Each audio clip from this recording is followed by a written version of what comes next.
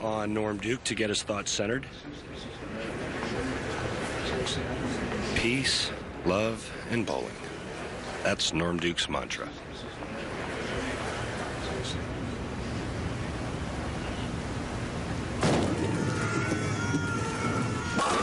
Now that was a strike worth the wait.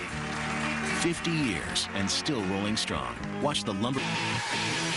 Throughout its 50 years of history, viewers have been entertained by the feats of bowling's best.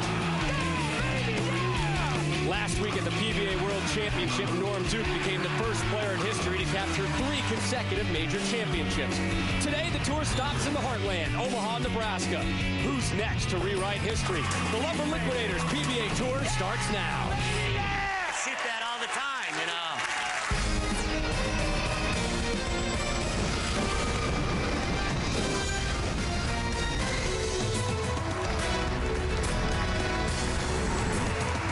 And we welcome you to Omaha, Nebraska, and one of the great new bowling centers in America, Thunder Alley. Today, the PBA will crown 2 champions as we have a men's and women's final at the Pepsi Viper Championship. Plenty of topics on tap today. Walter Ray Williams Jr. seeks his 45th title as he eclipses the $4 million earnings mark.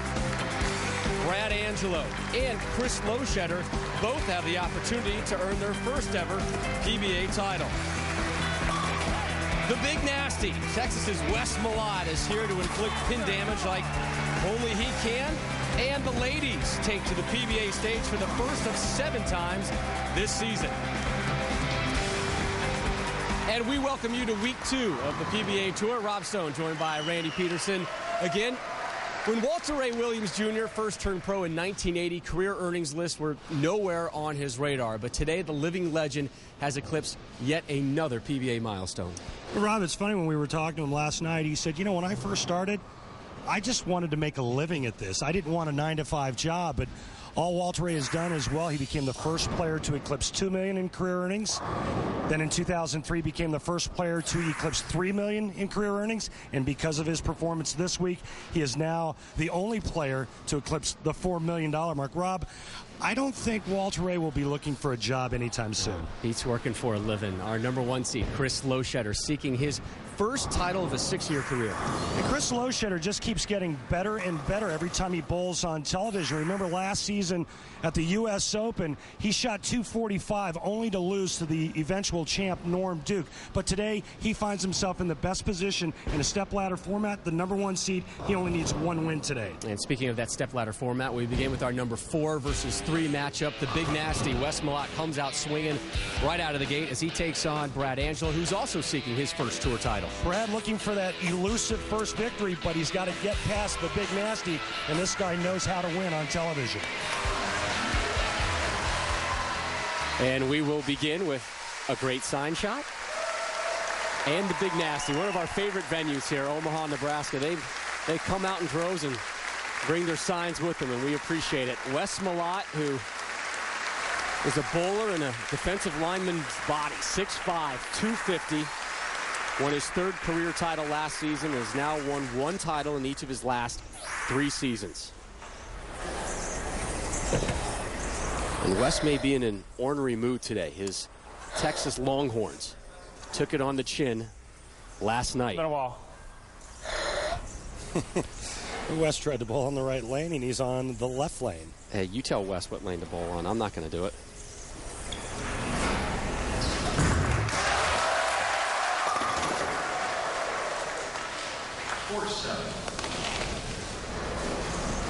Leaves the 4-7. Wes Malott was the leader after qualifying in this event. And here he's going to drift just a little bit high, leaving the 4-7. And anytime you put your hands up like this, Rob, it's because you just got a good break and didn't split. Wes was tied for 7th with 1 game remaining in the round of 16 and shot a .268 to leapfrog from 7th to 4th. Here is Brad Angelo, has finished 2nd 4 times, the most recent last season's CLR Windy City Classic when he was the number 5 seed and eventually fell to Robert Smith in the title match.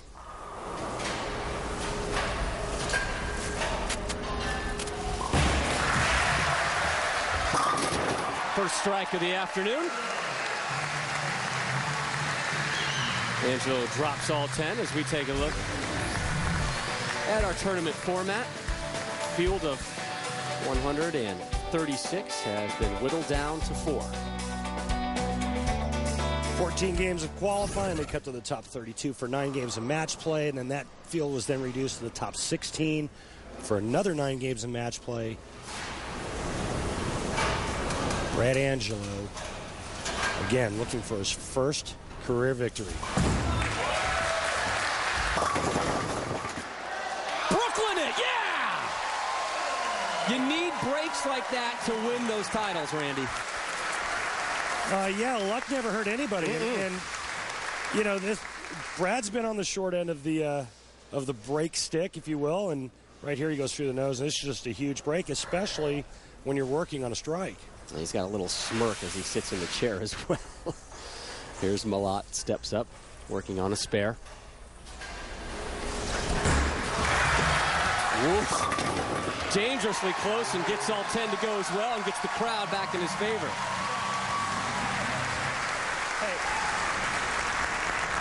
And this shot could have been 0 real easy. It was very close to the outside edge of the lane. And as you mentioned earlier, he defeated Bill O'Neill in position round to leapfrog from 7th to make the telecast. Pretty soon I won't need to do this one. He didn't think he had a chance until about halfway through that match, Randy, when some of the guys started coming over and telling him, you know, some folks are struggling over there. Hang in there. He thought he would be home today celebrating his son's Jordan's baseball party. The Gators, the family, they kind of worked around Wes's schedule for the big baseball party, and Wes can't make it, and you could hear the pain in his voice when he told me about that one. So, Gators, hope you're having a good party.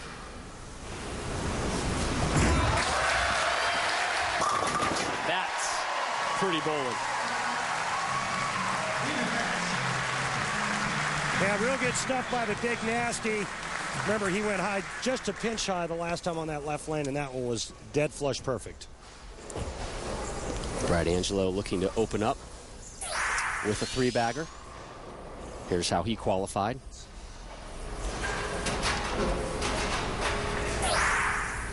This is 14th TV show.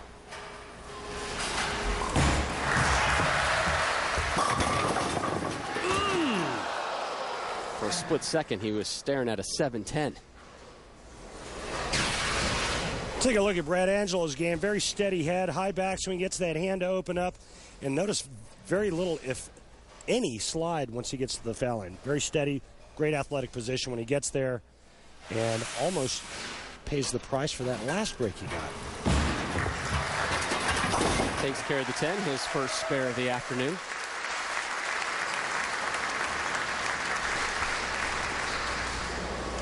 Talked to him about his preparations for today's televised match. He said, you know, the past 13 times I've been on television, probably every thought that could possibly go through my head went through my head, but now, not real nervous this time. Much more relaxed outlook and perspective to his bowling profession this season.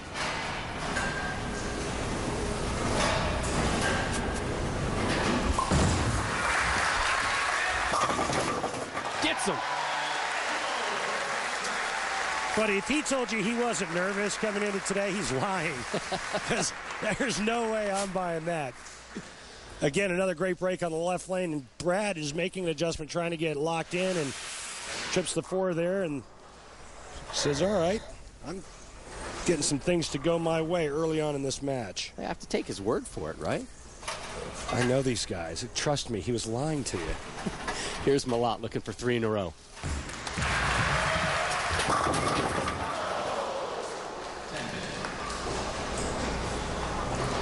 Real good shot there, not a very good result, and Wes Malott leaving the ringing 10, and this match will be all tied up with a spare here. But watch the 6-pin, second from your right, going around the 10. Hard to string strikes together when you start leaving 10 pins. And we're going to talk about the oil pattern in our next segment, but not a whole lot of high scores this week. Only 2 300 games this week here at Thunder Alley.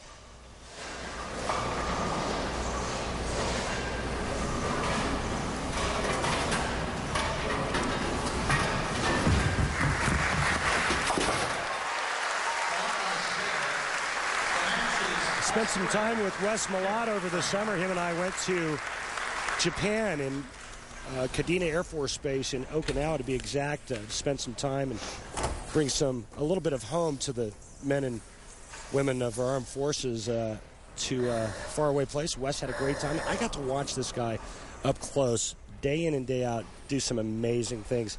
We bowled at this one tournament where he averaged almost 250, where the rest of us could barely average 210.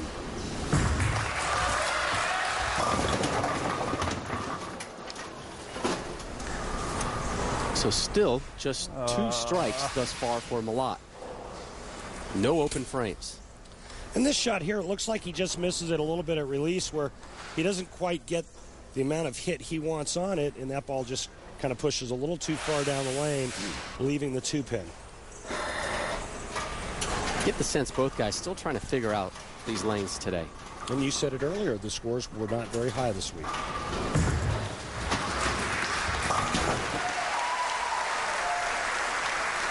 And when you look back at this pattern last season, it kind of fell right in the middle. It wasn't the highest scoring pattern or the low scoring pattern. It was somewhere right in the center there. The cheetah pattern obviously being a very high scoring pattern.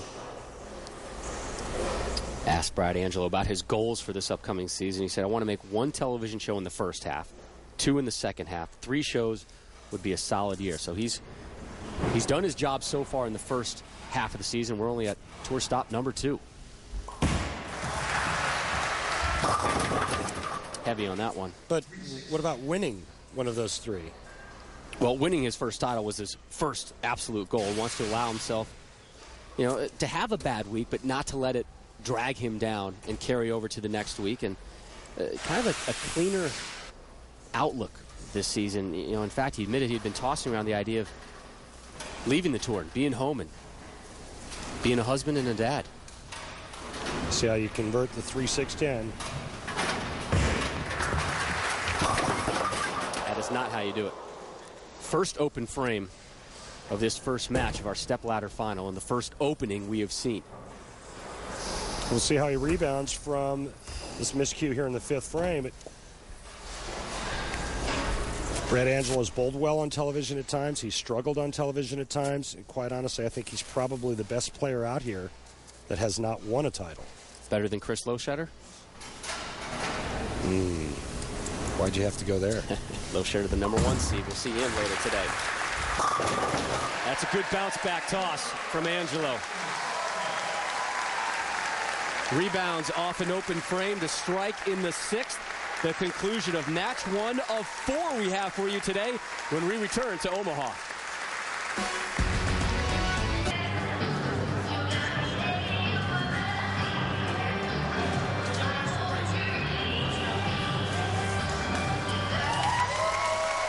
And we welcome you back to our continuing live coverage here in Omaha, Nebraska, the Pepsi Viper Championship. We apologize for some technical difficulties we are having here.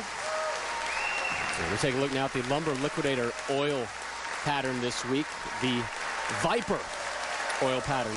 Back in the day, my buddy Mark would tell me about his buddy Steve, who... The Viper pattern, 38 feet in length. It's actually a foot longer than it was last season, and today this pattern will be used exclusively.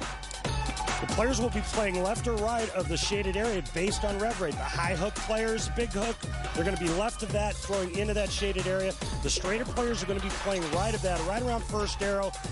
And this is what the professionals averaged on this pattern last season. You can see almost 27 pins a game higher than the amateurs.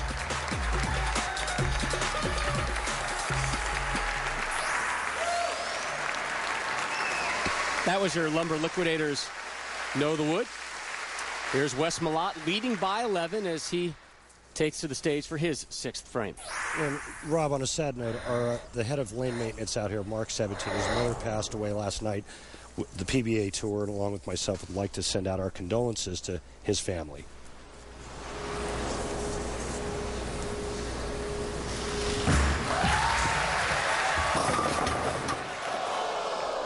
Well, we had a 7-10 opportunity last week with Sean Rash, and you said if somebody can do it, Sean Rash falls in that category. I'm pretty sure Wes Malott also could be characterized as a potential 7-10 pickup. Again, it has only been accomplished 3 times on television.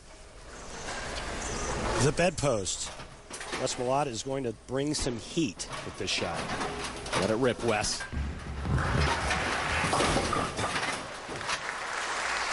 Couldn't pull that one out of the pit.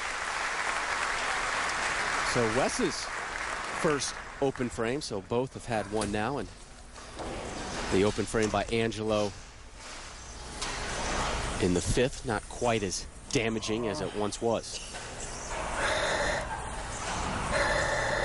Wes Malott has not missed the pocket in this. Well, excuse me, he has once. He went light, lifted 2-pin. Brad Angelo's missed the pocket twice.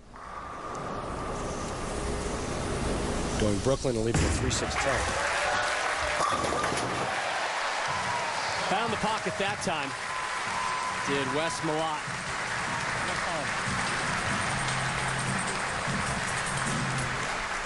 So Brad Angelo from Lockport, New York, about 20 minutes outside of Buffalo, will step up, and we want to remind you, for all the latest and authentic PBA memorabilia, head over to PBA.com, click on the auction tab. There you can bid on items such as game used jerseys, bowling balls, and autographed items. It's all there at PBA.com.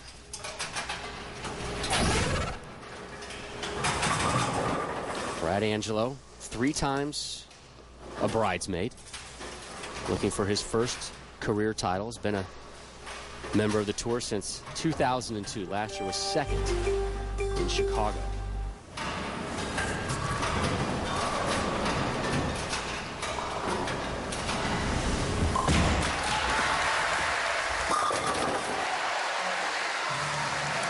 Little danger zone out there.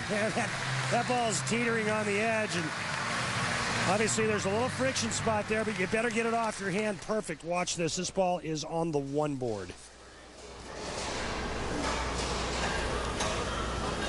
I don't know if he was excited because he threw a great shot or because that ball stayed on the lane. I'm going to tell you, that right gutter is loaded with a bunch of sirens right now calling for the ball to come their way. Nice use of Homer in the Iliad and Odyssey right there. It's hard to work that into bowling.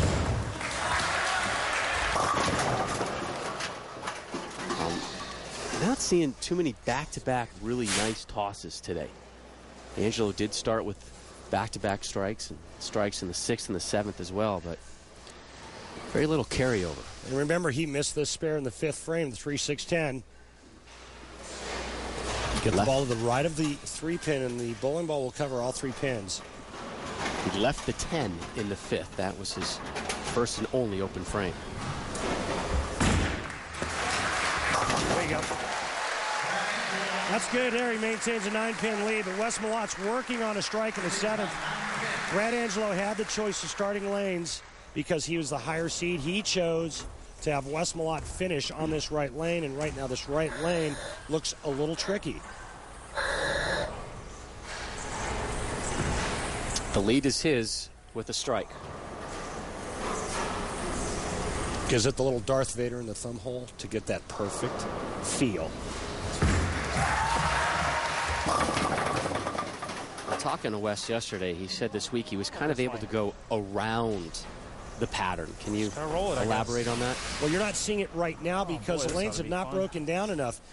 Wes Malott starting that ball just right of second arrow and actually playing further right than he's played all week. Said he was playing left and kind of slow hooking it. Yeah, and you're not going to see that unless he gets through this match and gets into the title match where the lanes break down enough and dry up enough for him to do that. Takes care of the 2-5, but he knows he had an opening there. Yeah, and he knows. Let it slide. Right, and he could have taken the lead with a strike there. And the bad part is that he has to finish the match on the right lane, and he's only struck once there, and he doesn't look like he's very comfortable on that lane. So I look for this shot to be high flush. So we go to the foundation frame. Both bowlers will enter it off of spares. This one's still anyone's game, with Walter Ray Williams Jr. waiting in the wings. Get down! He likes that lane. Brad Angelo does not. Brad's got to finish on the left lane. Wes Malott's got to finish on the tricky right. But look at this. This is good stuff and good pin carry. Head pin goes to the sidewall. It takes out the 7 late. Keeps him in the match and gives him the possibility of striking out in the 10th and shooting 215. Brad Angelo can strike out 9th and 10th and shoot 224. Angelo 4 strikes, 2 in each lane so far. Make it 5 strikes. And you can see that there's a little bit of room on that right lane for Brad Angelo. The shot before in the 7th was a couple of boards to the right of that. It sucked up and went high flush. That ball there, high flush. It's going to come down to what he can do on this left lane. He needs 2 strikes. And then some loose change to move on. We open up the 10th, both bowlers off of strikes in the 9th. Brad Angelo has never won on the PBA Tour.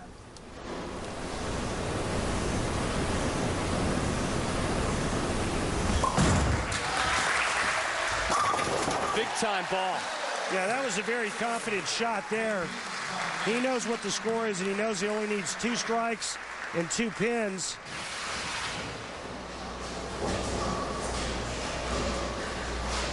Bang, high flush. 1 more strike puts him in the 220s with reasonable count.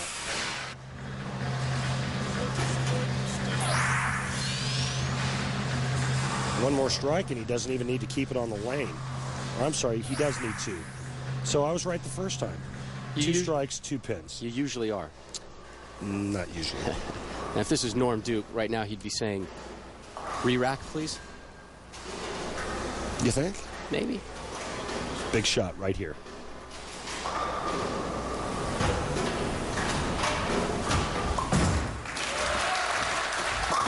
Money! Pump that fist, Brad. He's got to keep it on the lane, knock 2 down. He's going to move on. He made the right adjustments on that left lane. He kept moving out, moving out. As you see, he takes out his interchangeable thumb and goes from one ball to the next. And for the fans at home that are looking to get the same feel and multiple bowling balls, that interchangeable thumb is the only way to go. Needs just 2. We'll get it. 8 is enough. Brad Angelo, the 3 seed, moves on to take on Walter Ray Williams Jr. You got to give him a lot of credit, Rob. He was getting himself fine-tuned on that left lane.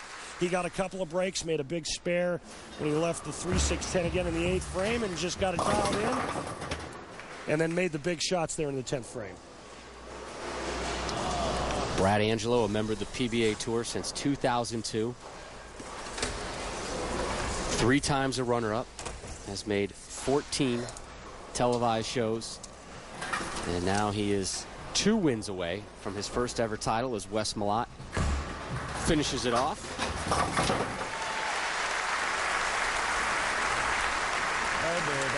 I don't think this is the last we'll see of Wes Malott. No way. He's too good a player.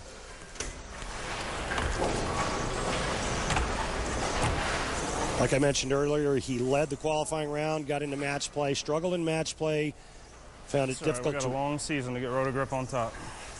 Found it difficult to win matches. Pulled a big position round game just to make the telecast. Also fighting some back inflammation issues. Was seeking a massage therapist yesterday. So the big nasty having to overcome some things. We'll see more of him, but you're going to see more of Brad Angelo today. Angelo takes it 222 to 195, 8 strikes in that match, and well, you take down the big nasty, and who steps up? The living legend, Walter Ray Williams Jr. Up next, our top 50 bowler countdown continues, and we kick off match number 2. For years, Lodo. And we welcome you back to Thunder Alley here in Omaha, Nebraska. We continue our countdown to the top 50 bowlers in PBA history. And at number 44, our first lefty, Patrick Allen, known for his meticulous approach and his nerves of steel. At number 43, it's Doug Kent. a.k.a. Dougie Fresh, the winner of 4 major victories, and is on the ballot for this year's Hall of Fame. Next up, 12-time winner Danny Wiseman, known for his wild shirts and being a bit of a gearhead, my friend. Yes, he is. Next up, Tom Baker, best known for winning the 2004 World Championships and earning a 5-year exemption. The 54-year-old now spends most of his time double-dipping on both the Big Tour and the Senior Tour. And tied with him, Joe Berardi, Hall of Famer, inducted in '90, winner of the U.S. Open, the Tournament of Championships, and the USBC Masters. And last but not least, Mike McGrath, the smooth-stroking lefty, captured 3 majors, including back-to-back national championships. And here's Bo Burton with a spotlight on number 40, Joe Berardi.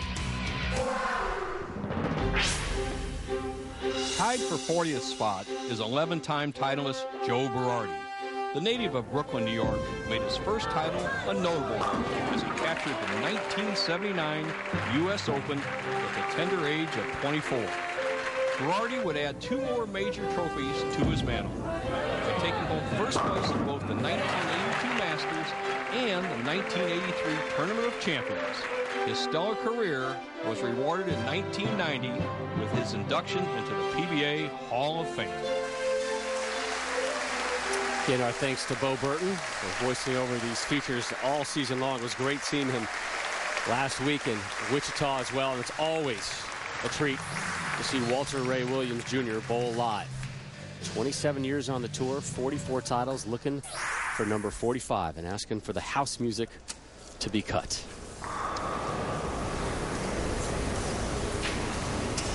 Your number 2 seed.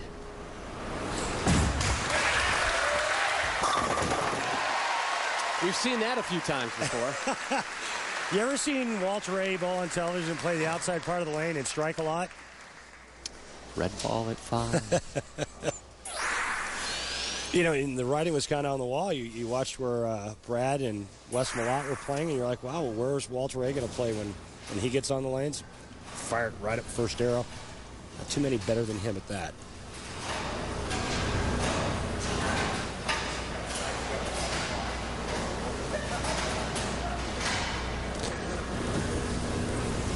Apparently, Brad forgot his no pest strip because there's some flying insects flying around him right now. That's the word I just got.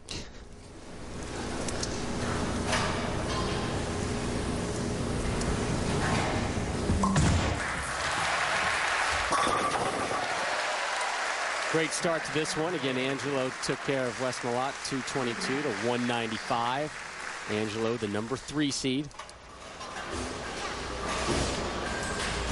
Runs bowling camps throughout the country, cleverly called the Brad Angelo bowling camps. That would make sense. Spent a lot of time in the marketing department with that one. Had about 8 or 9 camps this summer, none of them in his hometown of Buffalo. I mean, he's talking California, Indiana, Michigan, Tennessee, even Medford, Oregon, one of our favorite stops as well.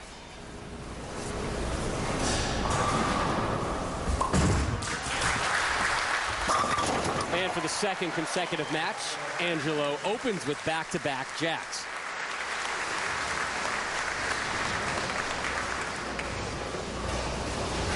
As the day progresses, I only see this oil pattern getting better and better. As the lanes start to dry up a bit, the guys will see some more, and the women will see some more friction, and that should help the scores get higher.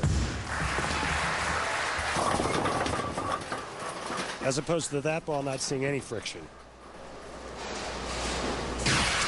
One of the things I like about the stepladder format for television is the guy that wins has momentum. The guy coming on needs to find it in a hurry. Right now, Walter Ray strikes in the first frame and leaves the 2-8 on the right lane. And as you can see, this is how you can convert double wood or something with a sleeper. Both of them great bowling terms, if you ask me. Which one do you like better? And I didn't invent either one of them. Mercifully. Take a look at our match number 2 matchup. Brad Angelo, 7th year on the tour. Walter Ray Williams Jr. Yeah, it's going to be interesting to see where Walter Ray Williams Jr. ends up in our top 50 countdown. It's a no-brainer. He's in the top 3, maybe top 2. I would say no-brainer, top 2. Yeah. Oof.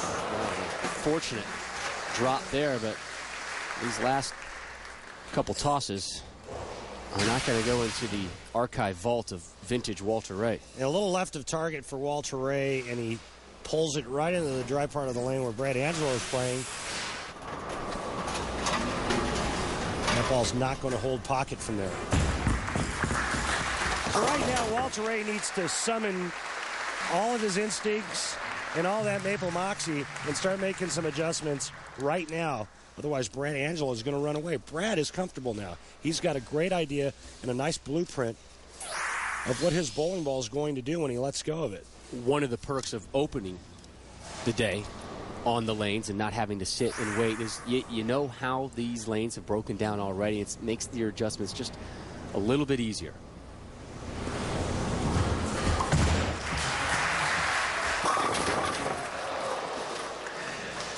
Beautiful shot, leaving ring in 10.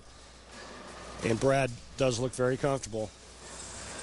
He knows what he wants to do with his ball speed. He knows what he wants to do with rotation.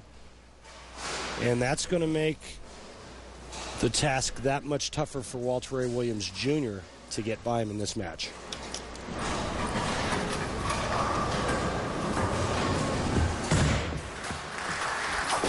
Angelo with more of a straight approach to his bowling, particularly this week. And he said, you know, you can hook it, you can go straight, but if you're throwing it straight this week, it makes your adjustments easier than the hookers, if you will, as the lanes start breaking down. I know. As soon as I said that, I said I need to find another term for that. How about crankers? We could use crankers instead of... Yes. Yeah. But, no, I'm with you, Rob. Just let me gain my composure here for a second. I appreciate that.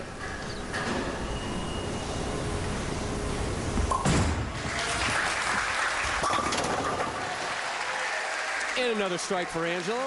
Anytime the pattern gets tricky, the scores are low, straighter's greater. The adjustments are a lot more subtle. You don't have to make these big giant moves, and it's just easier to make one or two or three board adjustments than when you're moving one or two arrows. Second strike for Walter Ray after back-to-back spares.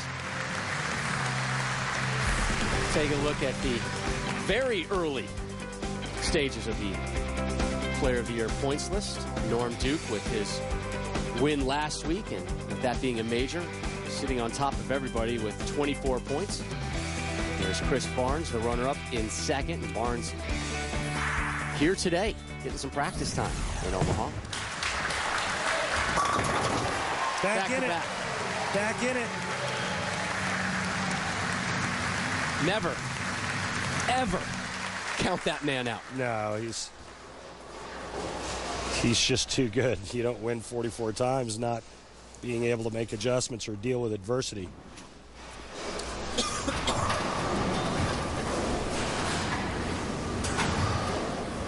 Three out of his first four frames have been strikes for Angelo, your number 3 seed. 2 in a row for him now. Yeah, and he's high flushed every shot. So now it looks like the only thing that's going to stop Brad Angelo would be bad pin carry. I mean, he's got a good look. He likes his ball reaction. He's comfortable. All he has to do now is make good shots and hope that all 10 go down.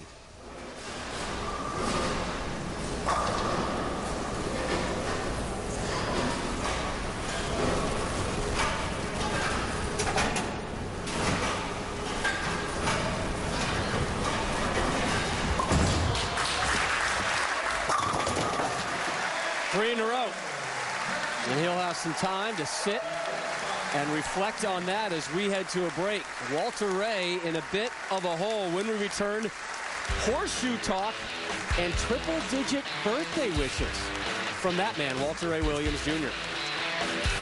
Omaha, Nebraska. Thunder Alley hosted PBA event last year. That was won by Mike Scroggins over Walter Ray Williams Jr. And there is Chris Loschetter in some of the back lanes, keeping loose, getting warmed up as he seeks his first career PBA title.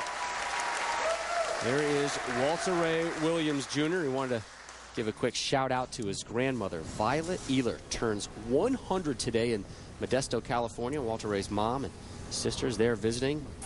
They are hoping they can find ESPN somewhere in the nursing home. So hopefully they had good luck with that. We're big in nursing homes. Whoa, Brooklyn it. Well, Walter's going to stare down the lanes here. That makes sense. Get it right, and it goes Brooklyn. Yeah, well, this ball looked like it was headed for the gutter and just stays on and then goes Brooklyn. Very interesting. But getting back to your story about Grandma Violet turning 100, Walter Ray told me last night that she used to call him Oscar Pete Sam. Oscar Pete Sam? Yeah, and I said, why did she call you Oscar Pete Sam? He said, well, there was 18 grandkids. It was hard to keep track of us. I said, were there any grandkids named Oscar, Peter, Sam? He said, no.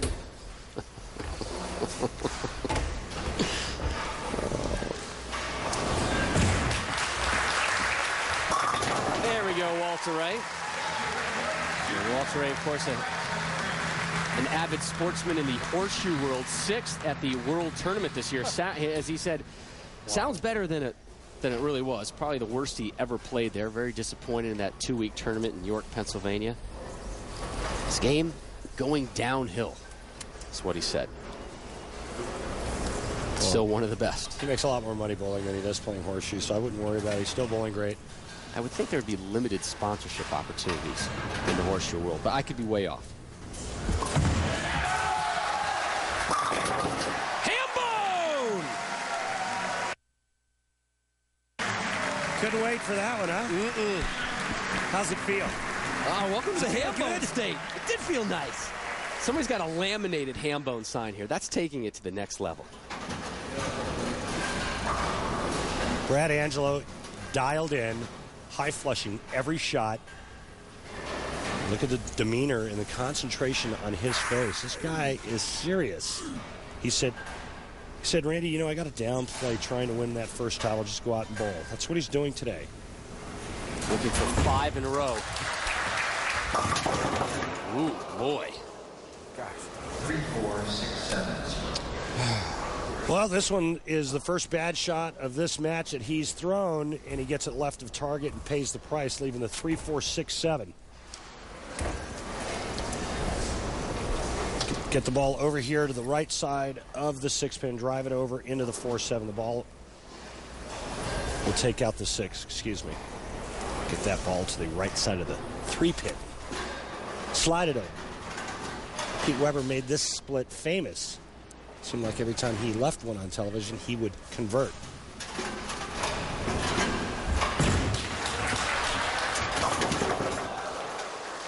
Open frame in the 8th for Angelo. Is this going to be enough of a window for Walter Ray to crawl through? Walter Ray with 2 strikes in the 8th and 9th can take the lead. Our PBA Tour coverage continues next weekend. The Lake County, Indiana Golden Anniversary Championship. The seniors will be on display for the first time. Live coverage next Sunday, 1 Eastern, right here on ESPN.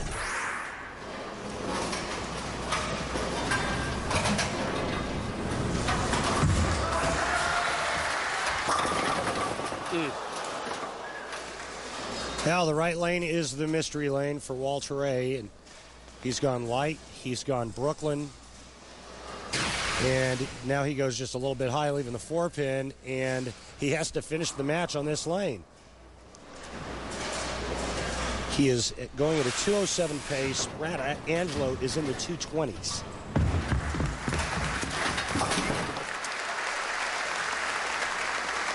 And the key here now, Rob, is for Walter Ray to put pressure on his opponent. He can strike here in the 9th frame and strike out in the 10th frame. That'll give him 227 and will force Brad Angelo to throw a double with 2 frames remaining. This match kind of typical of the whole week for Walter Ray, where he said he really had to grind it out.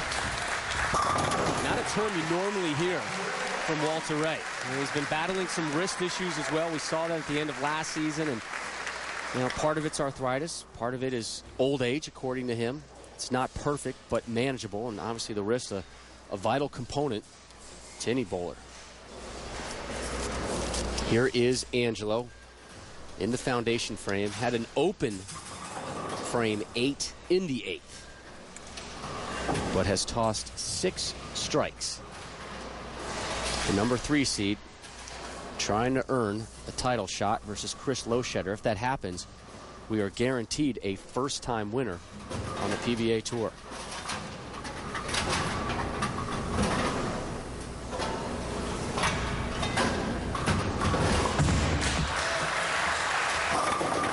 It's looking more and more like that may be the case. Well, he's composed himself nicely today, keeping his emotions intact, not really hooping it up. He's just taking care of business. And right now, with a strike here in the 10th frame, he can all but seal the deal and move on to the title match. He can max at 241. Best Walter Ray could do would be a 227. And Brad is going to refocus himself. He clearly knows the implications of this shot.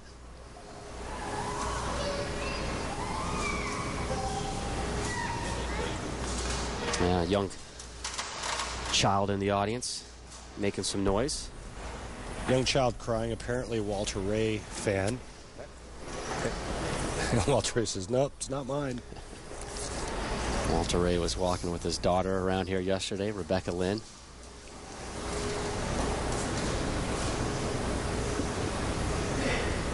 I know a thing or two about taking screaming children out of quiet complexes.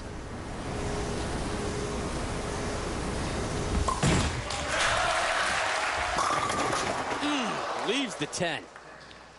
And just another great shot. He had to back off twice, gets up and just pures it, only to leave a ringing 10. Watch this. This ball is beautiful, right into the 1-3. 6-pin goes around the 10. And now Walter Ray Williams Jr. can steal this match away from Brad Angelo.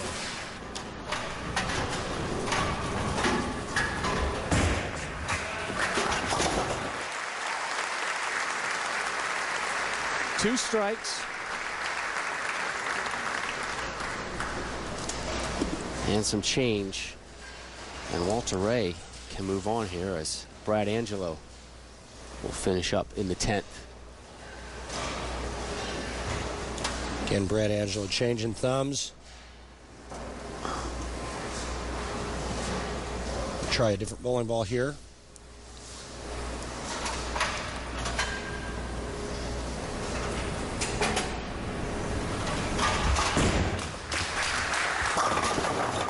That was the trick. He needed to get at least 7 in count to force Walter Ray to double.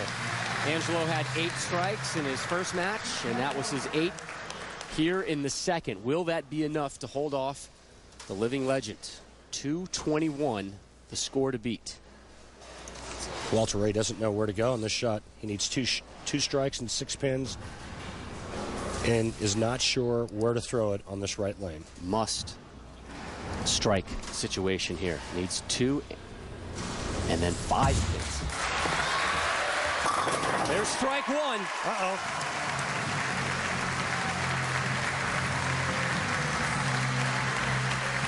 When you have a legend down, you keep him there.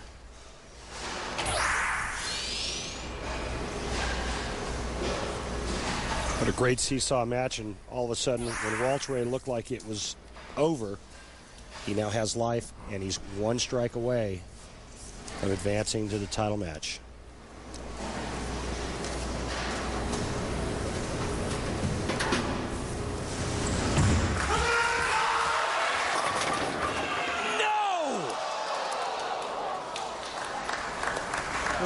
Angelo moves on. We'll have 2 non-winners in the title match. Walter Ray throws a really good shot and leaves the blowout 7-10. Unbelievable.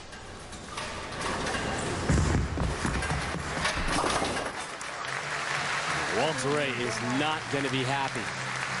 He grinded this one out like he has done all week long, and he thought he had it. We thought he had it. But Angelo perseveres, moves on. 221 to 214. When we return, the ladies take to the lanes. T is for Texas. In the chase, T is a full-tilt tussle that's always too close to call. Jimmy Johnson turns up the temperature as he races toward a third straight title.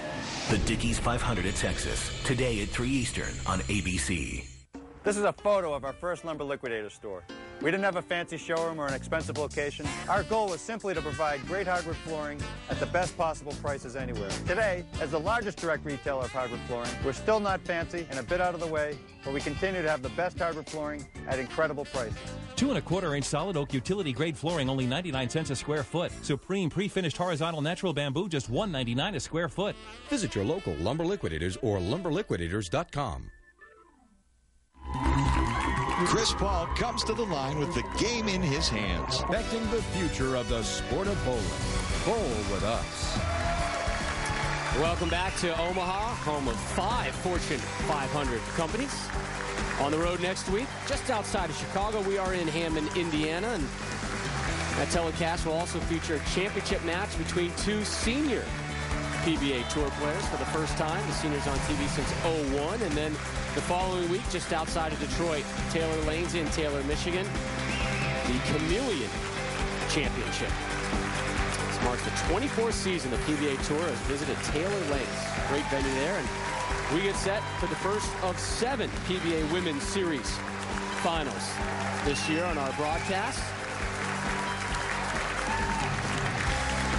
Feldman Nation in attendance. Michelle Feldman from Auburn, New York. Continuing her warm-up tosses, and she'll take on Stephan Nation. There's Feldman on the right in the purple, and Stephan Nation on the left in the black. Nation grew up in Miami, Florida, bowled collegiately at the University of Central Florida, now makes her home in Arlington, Texas.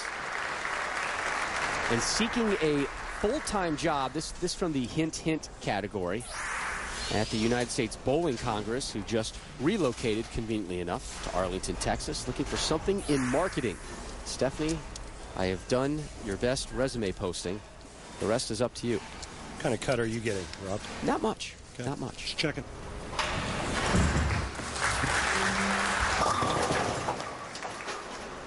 Heavy on that first toss.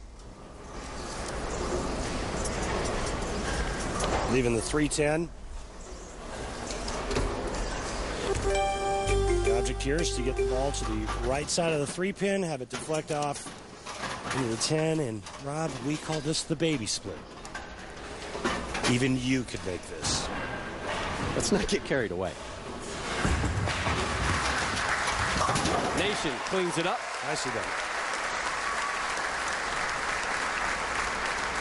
So Nation will take a seat with that 8 spare. Up now, Michelle Feldman from Auburn, New York, about 20 minutes southwest of Syracuse. Owns a bowling center, Falcon Lanes. He's owned it for about a year and a half now. 16-lane center there in Auburn. Boom! How about that? Take a closer look at our matchup here in the Women's Pepsi Viper Championship. High game goes to Feldman. And this matchup really is the tale of 2 completely different games. Michelle Feldman, the power player, she's deeper than any of the guys have been all day. And Stephan Nation, who's that finesse down and in type of shot. And you'll see the difference in their follow-through. You were talking to me about this earlier. Let's watch Feldman's follow-through. She drops 10 for the 2nd straight time. Well, you watch Michelle Feldman's follow-through. It's nice and short and kind of cut off, a lot like all of the power players on tour. We saw Wes Malott earlier. He's got that real short, abbreviated follow-through. Now watch the follow-through of Stephan Nation. Much more elongated. Absolutely. The longer the follow-through, the straighter the ball's going to go. She almost missed the pocket. I mean, she didn't almost. She missed the pocket. I meant to say she almost touches her back on that follow-through. Right, and you know, that's very typical with a lot of the women that we see, and that produces a very straight shot. You watch this follow-through, the hand touches the back. Now, let's look at some of the positives. Great balance. Obviously, she knows how to bowl. She's a very good bowler. But when it comes to trying to hook a bowling ball, You want to cut that follow-through off and get that ball to start digging in early. She says she's more of a finesse bowler. Plays those lanes a little bit straighter than Feldman will. Nice pickup. Dangerous way to shoot that spare because you run the risk of leaving the back pin, the 8-pin. That's a good shot right here. Her spare game has been tested already. An 8 spare and then a 6 spare through the first 2 frames. We begin the third. Her counterpart, Michelle Feldman, has been nothing but strikes.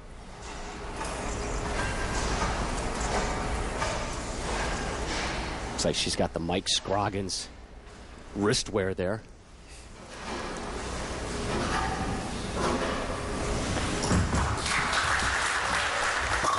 There we go.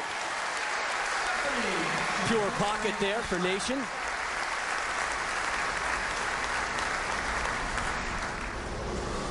And now Feldman, I asked her, describe your game. It was a quick, easy one sentence. I bowl like the men. And then she laughed. She does.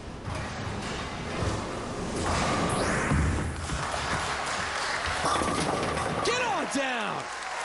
You know, Michelle Feldman is great.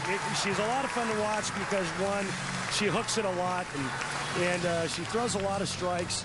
But she's also one of the funniest people you'll ever meet. She's got a great sense of humor about her. Right now, there's nothing funny about tripping the 4-9 for a 3-bagger on your opponent, but she loves it. Michelle Feldman on the verge of a ham bone. And a great story about her grandparents coming up.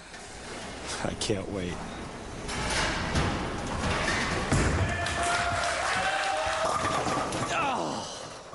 Oh, that's a huge break there, tripping the 9-pin out late. It makes the 3-6-10 much easier than the 3-6-9-10. She looked like she just kind of hammered on that shot a little bit at the bottom of the swing. Just got too much of it and caused that ball to hook a little bit early. We saw Angelo shoot it twice. Earlier today, he was 50% on the 3-6-10.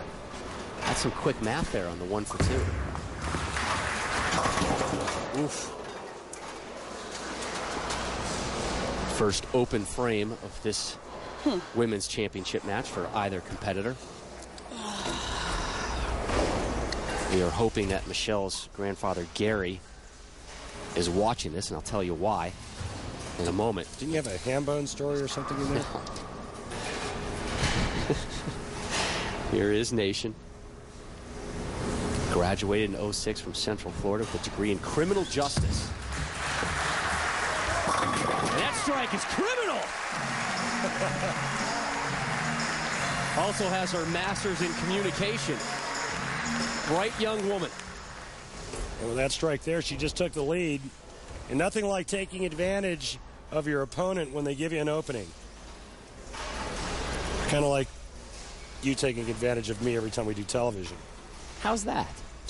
Every time I give you an opening, you're right there. It's team play, my friend. You're telling me I don't give you any goals to finish? You don't serve up too many softballs.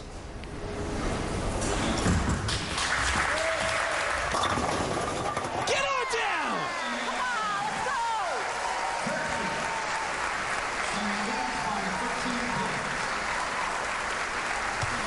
Well, nothing like a little trip 4-7-10 when you're working on a couple of strikes to irritate your opponent. Watch this. That's nice. 3 in a row for Nation after opening up with consecutive spares. Now we go back to Feldman here in the 5th. She enters off an open frame.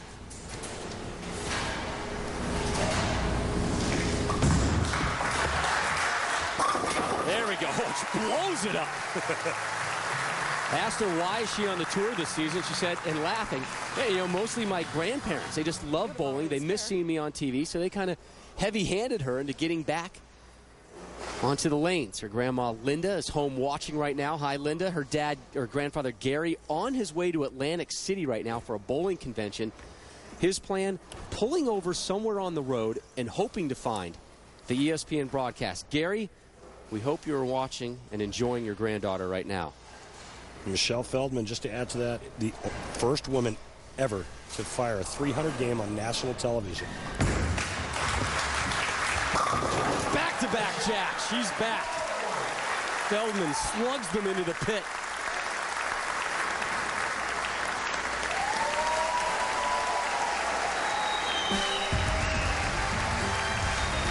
Nation with 3 in a row. Tight one here. Up next, we'll tell you about the rest of the women's PBA Tour stops and have the conclusion of our women's Pepsi Viper Championship next. Here at this modern-day watering hole, this urban Serengeti, it's man meets reptile. So, Lucy, what are you doing? Just a little online shopping. You should check out Geico.com, get a free rate quote. If you like what you see, you can buy it online, over the phone, or at your local Geico office. Cool. Remarkable. Oh, no. Did you hear something? Geico. 15 minutes could save you 15% or more on car insurance. This is a photo of our first Lumber Liquidator store. We didn't have the PBA Women's Series Pepsi Viper Championship. Women's Series sponsored by the United States Bowling Congress. This is the first of 7 PBA Women's Series events this season. An increase of events from last season when there were only 4. You take a look at the remaining stops. A couple weeks away, we'll be outside Detroit in Taylor. Future female PBAer, and here are 2 current ones. Stephan Nation stepping up here in the 6th. Nation looking for a ham bone. This is the first live televised bowling event for both of these women. A lot of signs with food on them in the stands, in the crowd here. It's a hungry crowd. They're hungry for bowling.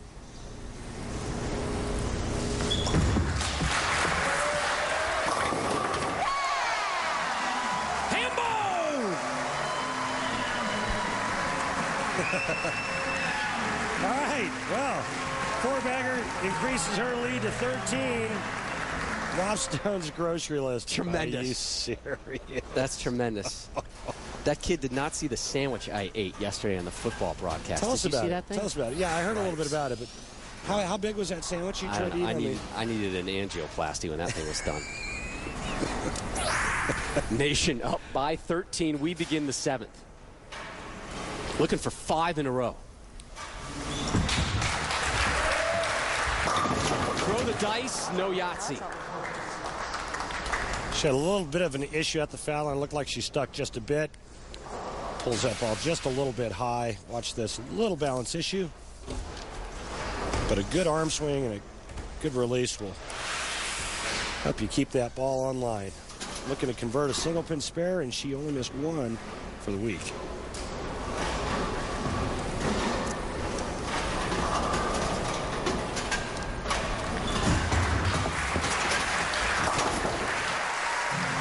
Picks it up. She really started competing seriously in high school. So she really found her niche in the sport. And this is the next stop for her. Next up, Michelle Feldman. Strikes in the 5th and the 6th, looking for 3 in a row. She's been nothing but strikes outside of that open frame in the 4th.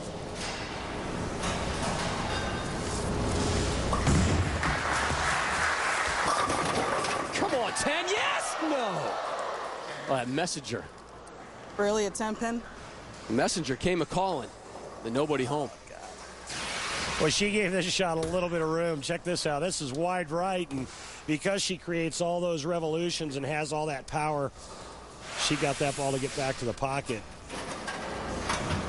Ambitious goal setting for her this season. Wants to win 2 stops and make 4 shows. More insects? I believe so. Look out. Ooh. Thought that one was leaking a little right, didn't you? Yeah, she's making this spare shooting a little bit of an adventure, but no harm, no foul there on the 10-pin. That's a bonus. Pick the 10-pin. It's all about striking from here on out for Michelle Feldman. She can strike out and shoot 242. Stephan Nation still in the 220s. Down by 13, 8th frame.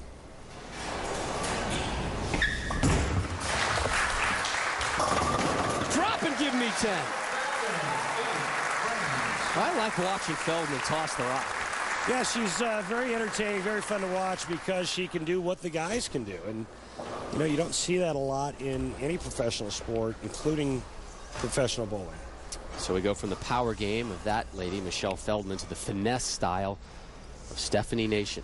Rolled a ham bone, strikes 3 through 6, but a spare in the 7th.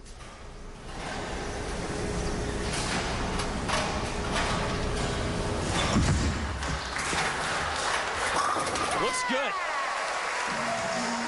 I think an interesting note, Rob, is the winningest player in the history of the PBA is Walter Ray Williams Jr. at 44 career titles, and Walter Ray throws it straight.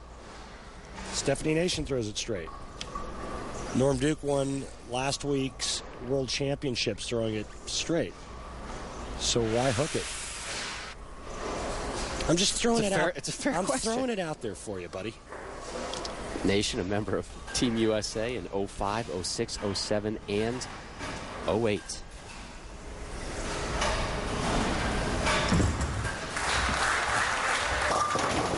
Heavy on that one, but leaves just a solo pin left standing. And now the opening that Michelle Feldman was hoping for has just arrived, courtesy of the 3-pin. Stephanie converts here. The best she can shoot is 235. Michelle Feldman can strike out to shoot 242. This is her first single pin spare attempt. And Rob, I think it's obvious that there's not a lot of room on the lanes. You've got to make good shots and be fairly accurate. And you know, talking about oil patterns and lane conditions, I watch it week in and week out at home, watching folks bowl on easy oil patterns, and that's what the people at home bowl on league. It's easy oil patterns. There's only one way to get better. If you want to improve your game, you got to bowl on tougher oil patterns. Not hooked. Missed the pocket. And a very challenging spare conversion staring Michelle Feldman. And for her to have any chance in this match, she's going to have to convert here. This just looks like it's really quick out of her hand, and it's going sideways, and it gets out to that hang spot and leaves the 1-2-8-10 washout. Oh! And that was a bad break. The best Michelle Feldman can shoot now is 210. Stephan Nation going to 225 pace. Michelle needs to strike out to put some pressure on her opponent. There's her 7th strike. And there is said pressure. It's always guaranteed when you don't need it. You got to maintain that composure there, Stephanie. It's not done yet, but it's close. No, it's not, because she could get up in the 10th and leave a bucket and miss it and actually lose if Michelle Feldman strikes out. Now she just needs to keep it on the lane.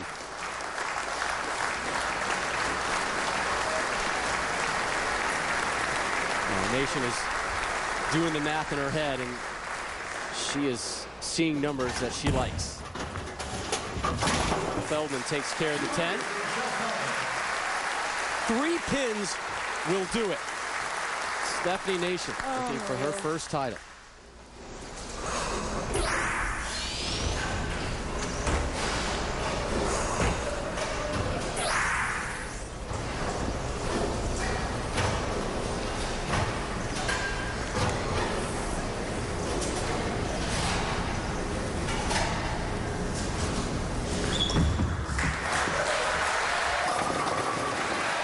Nation celebrates.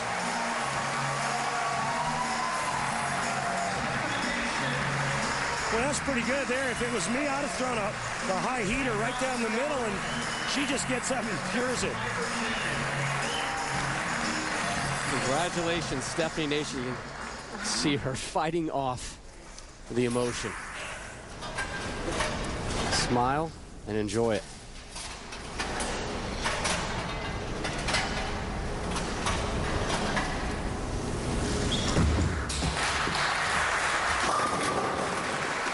Well, she said she came into this season with a different mindset, and this week the Viper pattern allowed her to play her A game. She is your champion.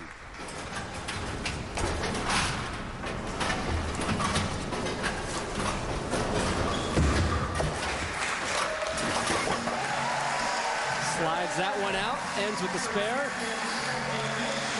Takes home the crystal. Congratulations to Stephan Nation. When we return, the Geico Championship recap, and we get you prize for today's men's final. Next Tuesday night, one mistake. Both John McCain and Barack Obama in one of their last national interviews before the election. Live coverage, 8:30 Eastern. Time now for the Geico Championship recap. Randy. Rob. All right. Match number one, Brad Angelo taking on Wes Malott. And Brad Angelo strikes in the 9th, 10th, and 11th to shut out the Big Nasty. Brad Angelo moves on and faces the greatest player in the history of the sport, Walter Ray Williams Jr. He leaves a ring intent first ball in the 10th to give this man a shot to win. But instead, it's Walter Ray leaving the pocket 7-10 to lose. Brad Angelo goes on to bowl for the title. And he will take on the #1 seed, Chris Loschetter. History will be made. Neither of these competitors have ever won on the PBA Tour. That is about to change. Dale Jenkins, watch this roll. Welcome back to ESPN's continuing live coverage of the 2008 PBA Pepsi Viper Championship, coming your way from Thunder Alley here in Omaha, Nebraska. Rob Stone, Randy Peterson with you as we get set for our men's title match. The #1 seed, Chris Loschetter, to take on the 3 seed, Brad Angelo. Neither of these men have ever won on the PBA Tour. And Mike Miniman will be knocked out of the Tournament of Champions because we will have a new winner. Angelo has been consistent. 222 versus Malott, 221 versus Walter Ray Williams Jr. 8 strikes in both matches.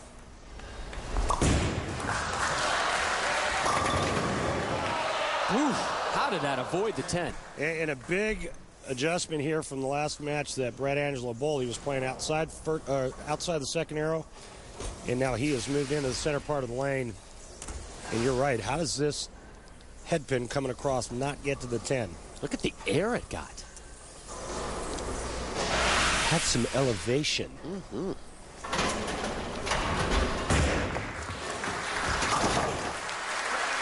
Takes care of the single pin spare.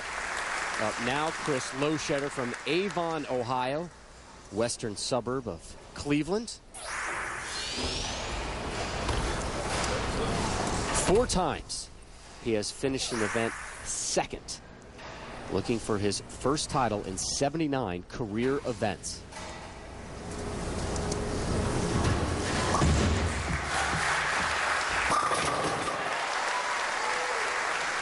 Rob, this is going to be a dog-eat-dog match. We're just going to have to wait around and see which one's wearing the bacon pants. But Chris Loschetter has bowled some big games on television. He shot 245 against Norm Duke at the U.S. Open. The only problem was Norm Duke bowled 260. He's been up against Walter Ray Williams Jr., so he knows what the pressure's like. He's felt it. The only thing missing is that one victory, and it just looks like he's positioning himself to get that done.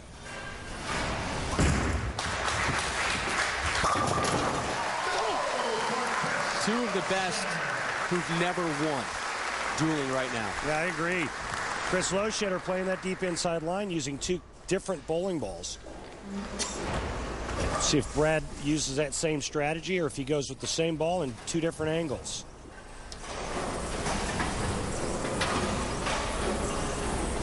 Here's the 02-03 PBA Rookie of the Year, Angelo, off a 9 spare in the first.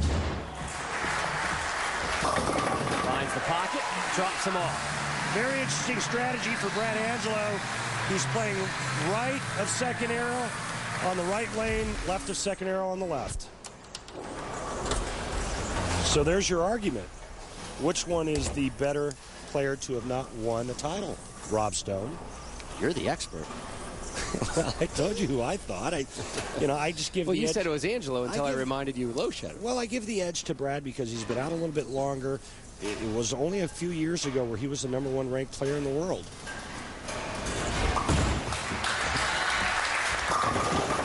And let me just stress that was via point list on tour. He was a #1 player on the point list. Up steps Chris Loschetter. Said he really moved in with the field through qualifying Friday night. Decided to stay to the right.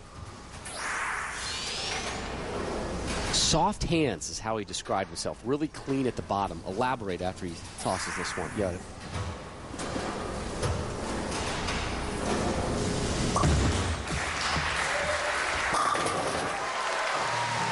When a player talks about soft hand, they're trying not to grab it at the bottom. And the other thing that Chris Loschetter is working on is trying to get the bowling ball or get his hand to the inside part of the ball at the point of release. And I say this all the time in my clinics and my teaching engagements. Amateurs work the outside part of the ball, professionals work the inside part of the ball. And that's what Chris Loschetter is doing, is working the inside part. And that's what he did this week in our Flomax weekly update. Looking for 4 in a row.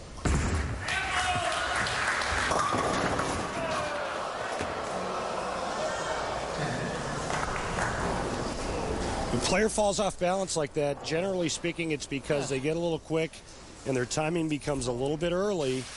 So then there's a balance issue. But when you have early timing, the ball almost always goes left of target.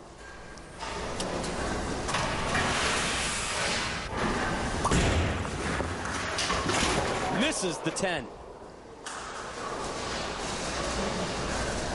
And it is suddenly awfully quiet in Omaha. Oof, the conclusion of Loschetter.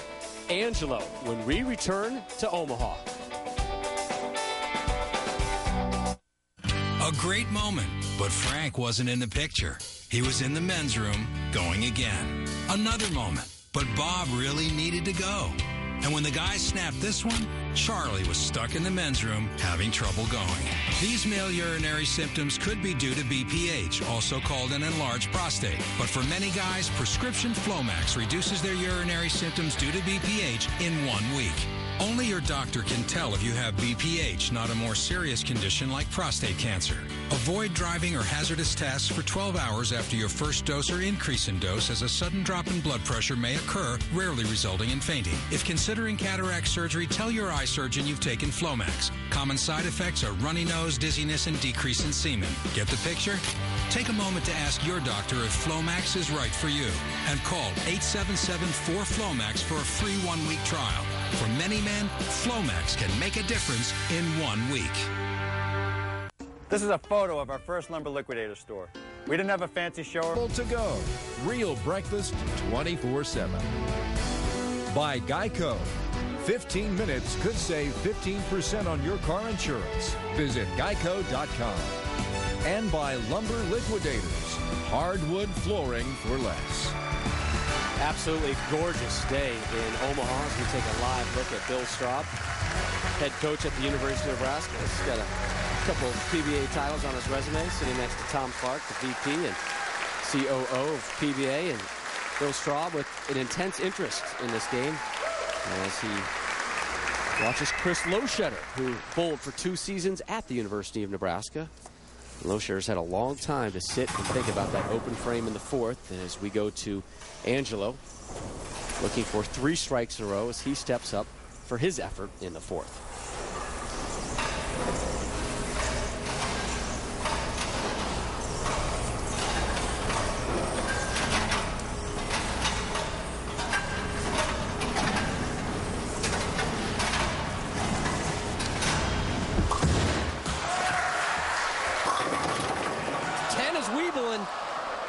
Wobbling. But it won't go down. Well, that was one that Brad really wanted, too. Again, talking about taking advantage of openings given to you by your opponent. Right here was another quality shot. The 10-pin gets nudged and doesn't go. And with a spare, Brad Angelo will lead this match by 2. And there's the spare.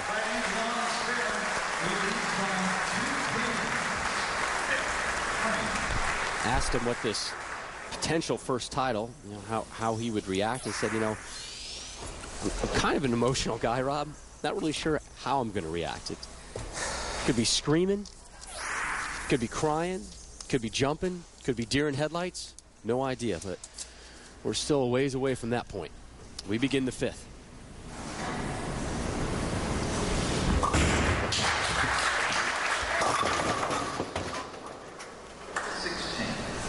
Remember, neither one of these players has ever won a title. This shot here, Brad Angelo gets away with. Goes right through the heart, only leaving the 6'10". So another good break to go with the bad one that he got when he left the ringing 10 on a double in the fourth.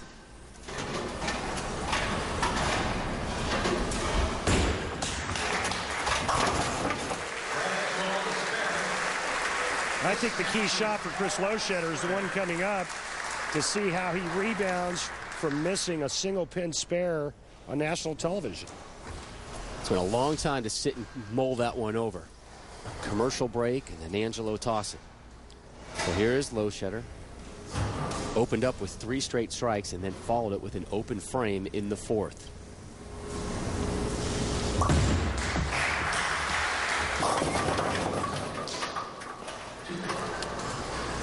You know, you hear a lot of talk about the physical game and bowling balls that players are using, and this guy's got a great physical game, and boy, he can really hook it, and this guy can go straight. I think the one thing that's overlooked is the most important, and that's the mental part of this game, because the mind is what controls the body and allows it to perform under pressure. And trust me when I tell you that, yeah, he's excited about making a single pin spare. But these guys are under a lot of pressure. The players bowl under an extreme amount of pressure. To get your body to respond in the right way is vital to your success out here. That was an angry celebration, mocking. It'll be interesting to see what his mental makeup is right now. Got a tie ball game.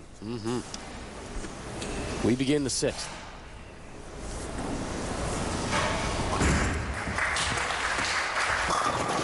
Walked away from that one with a lot of confidence. Throw a ball, man. Throw it. Bright future for Chris Loschetter. He's a great player, and both of these guys are going for the same thing today, and that's their first ever career title. There's 38-year-old Brad Angelo. Finds the pocket. Drop and give me 10. Rob, Brad told us last night his first ever show he made on the PBA Tour was in Council Bluffs 5 years ago, just right down the road. Something to be said about this area for Angelo. Finished 14th last week. Said he did not practice a whole lot coming into the season. I was going to say he took about 60 days of vacation inside his house, a staycation. Picnics in the backyard, going to the zoo, visiting Niagara Falls. That sounds like house arrest. Another strike. What about house arrest? I love the term staycation, though. Welcome to our economy. Great shot. Another one of many that he's thrown today. So these two entered the sixth tied, and so far they've been masking each other's shots. They will remain tied if Loschetter can get a strike here in the seventh.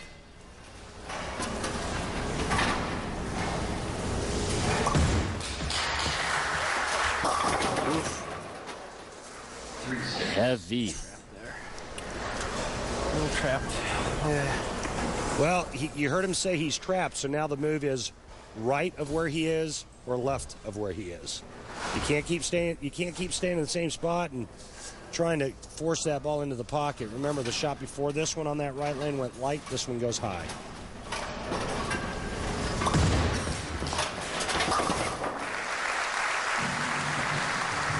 Advantage Angelo.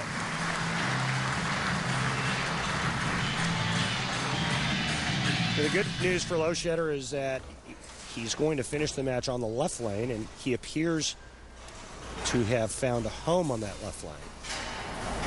Or at least looks like he's more comfortable. Big shot here, 8th frame, trailing by 10.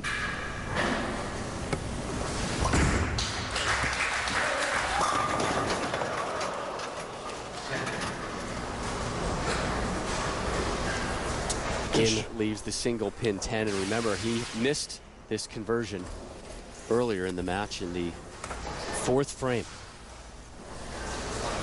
He really wanted that shot there to set up his 9th and 10th, and he knows just how big that shot was, but you're right. He missed the same single pin spare back in the 4th. Not this time.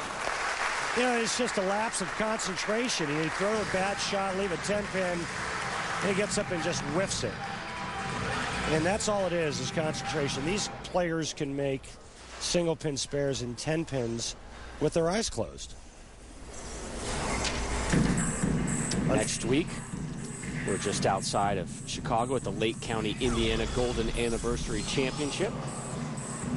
Senior Tour will be on display that Sunday as well. Live coverage of the PBA Tour on ESPN 1 week from today at 1 Eastern. For more information, log on to ESPN.com. Brad Angelo in the 8th and in the driver's seat, seeking his first ever PBA Tour title.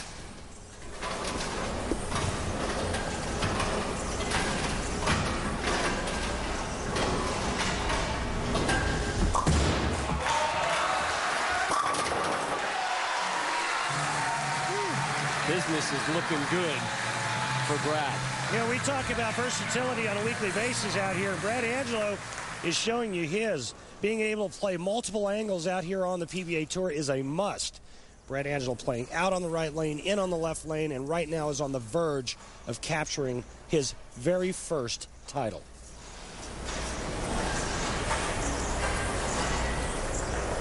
Long pause here as his ball is lollygagging its way to the ball return, and there it is. Times like this, the less time you're allowed to think, the better. Oh, this is no time to be thinking. This is where you put it on autopilot. You get up, look at your spot where you're putting your feet, look at your target, and go. We begin the 9th.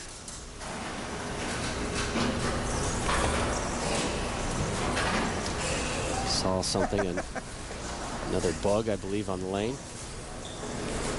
So this delay between shots gets extended. Did you not shower this morning? You bring all these flies in with you?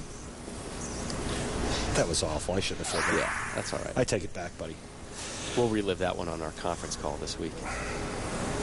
All right. Need to regain his composure, focus in on the job at hand. 10 in the pit is all he's thinking right here.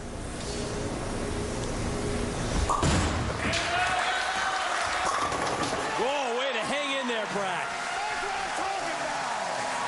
And the first signs of emotions we've seen all day from Brad Angelo because he's been that focused. What a great shot. Watch this.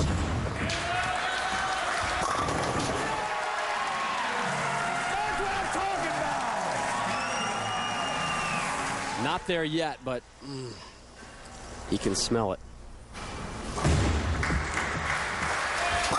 Keeps the pressure on, does Loschetter.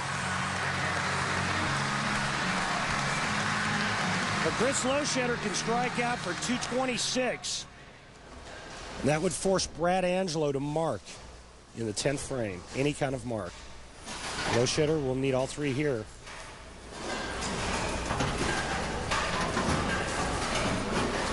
Whatever he does, he cannot shut out Brad Angelo.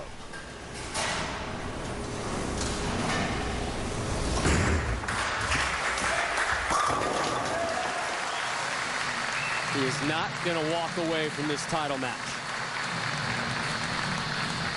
Angelo still firmly in control.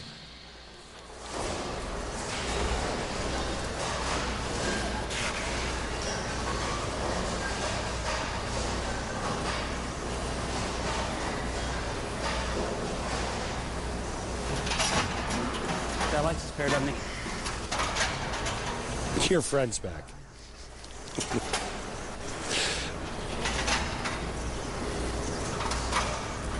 You know what it is? It's so much warmer here than it really should be this time of the year. Last time we were here, Randy, it was sleeting and snowing in the morning. It's beautiful out right now. Right now, Chris Loschetter looking for another shot. Brooklyn does not fall for him. Just forced at the bottom, and the ball reads the oil pattern early and has no chance of staying on line. And right now, Brad Angelo just needs to keep it on the lane, and he's going to win his first title.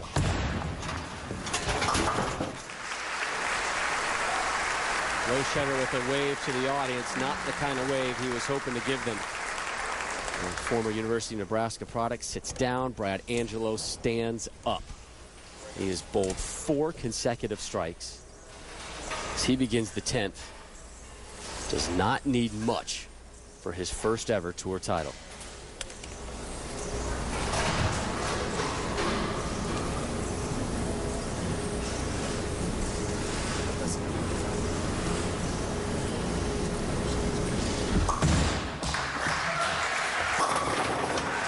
That's it.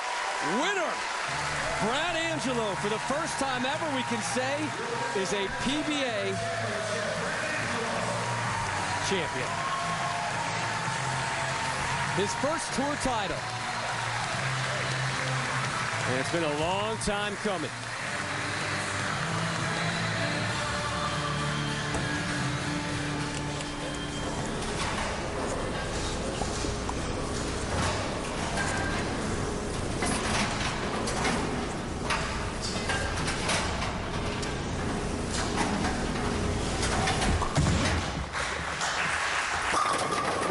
Make it a 6-pack. Phenomenal performance by Brad Angelo, making all the right moves and making a lot of great shots today. Remember, this is a guy who was thinking about stepping away from the game this offseason. Really tossing and turning, wanting to spend more time with his family. But boy, this one is worth it for him.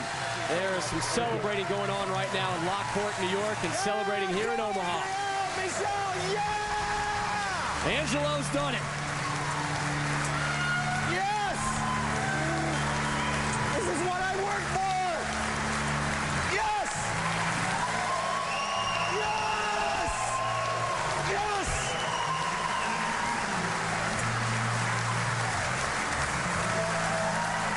Oh, gosh. First career PBA Tour title for Brad Angelo, doing it from the 3-seed slot, Randy. Yeah, that's how I won my first title. I started on the bottom rung of the ladder and went all the way. Brad Angelo got in a groove, saw the lanes changing, made the right adjustments, and threw great shots. 8 strikes in this championship match. Next week, we are live from the Lake County, Indiana Golden Anniversary Championship as you take a look at our 2 winners today. Stephan Nation did it on the ladies' side. Brad Angelo on the men's. For Randy Peterson and our entire crew, I'm Rob Stone. This has been a presentation of ESPN, the worldwide leader in sports. For more continuing coverage, click on over to ESPN News momentarily. Brad Angelo finally wins his first tour.